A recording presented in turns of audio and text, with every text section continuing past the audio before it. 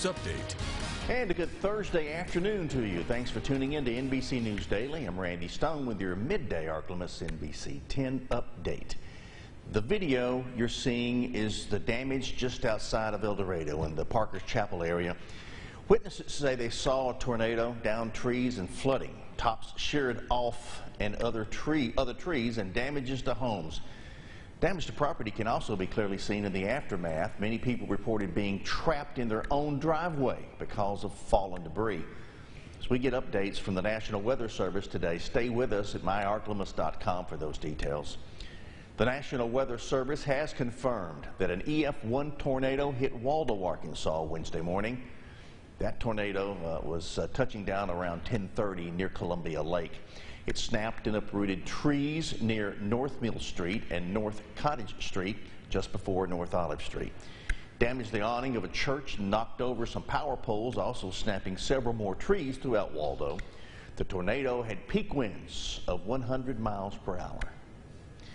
In a local crime alert, a Monroe man is being accused of shooting a 3-year-old child. Monroe police responded to a shooting on Dunlap Street on January the 7th. The victim was transported to a local hospital and remains in critical condition. An arrest warrant has been obtained for 21-year-old Ricky Rogers. Rogers is wanted for second-degree cruelty to a juvenile and illegal use of a weapon. Well, happening today, the city of West Monroe is seeing input for transportation improvements. You can share your thoughts in today's meeting. It's all part of the RAISE grant the city is applying to help improve the safety of the people in West Monroe. The city is seeking input for transportation improvements in tonight's meeting for the Riverbend residents. It starts around 6:30 at the West Monroe Community Center. That's over on 5th Street.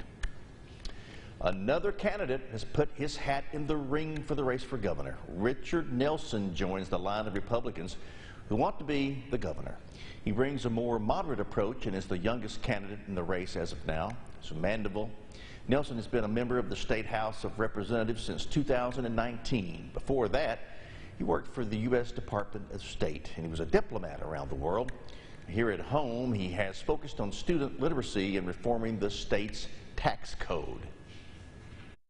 And now, Storm Tracker Doppler weather with meteorologist Trey Tonneson.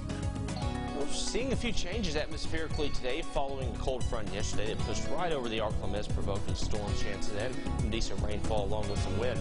But as we look forward, we'll notice that your next 2 days should be mostly dry, but by Saturday, more rainfall moves into the Ark-La-Miss. Sunday clears out a little bit, and we should see decently clear skies for most of Sunday afternoon and Monday as well before more rain moves in Tuesday. But today, temperatures a little bit cooler than they were yesterday as far as our highs. Low to mid 60s going to be your highs today.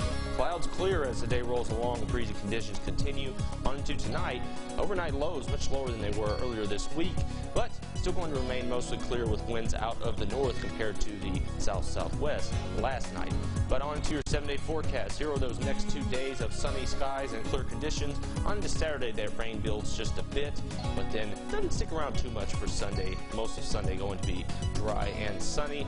Same exists for Monday before rain builds and continues into the midpoint of your next week. For Tuesday, maybe a little bit Wednesday, but probably not much. So you got a decent amount of sunshine on the way for the most part to note over the next 2 days. Thursday and Friday going to stay mostly sunny to clear, and temperature's not going to be too bad either. Going to see them a little bit cooler than earlier this week with highs in the low 60s today and upper 50s tomorrow.